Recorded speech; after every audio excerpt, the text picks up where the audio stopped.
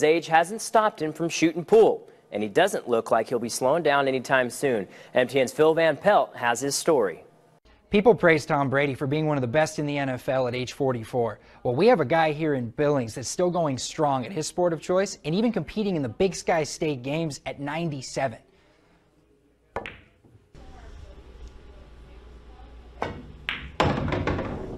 At 97 years old, Bill Luscombe has pretty much figured out what he likes and what he doesn't. So it's no surprise this is how he spends most of his time.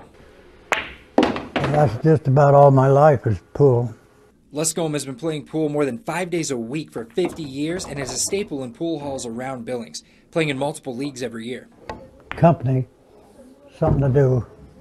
That commitment has helped Luscombe forge an historic career, and he's still racking up the wins. On Saturday, he and his partner took third place in the billiards competition at the Big Sky State Games. It wasn't a real big division. I think there were 8 teams in it, 8 or 9.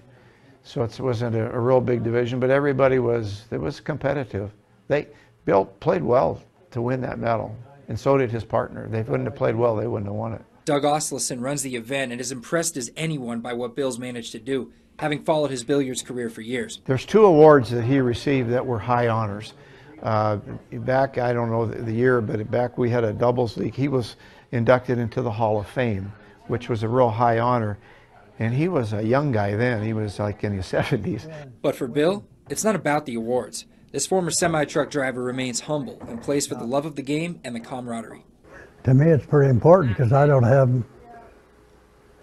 many people to hang around with. And to say he's impressed those around him would be an understatement. It astounds me, the shots he makes. And you know, when you're 97, usually your vision isn't real good. And to make those shots that he makes, you have to have good vision. You have to see the ball. You have to know where to hit it exactly. And he does. A billiards player still as sharp as the day he started.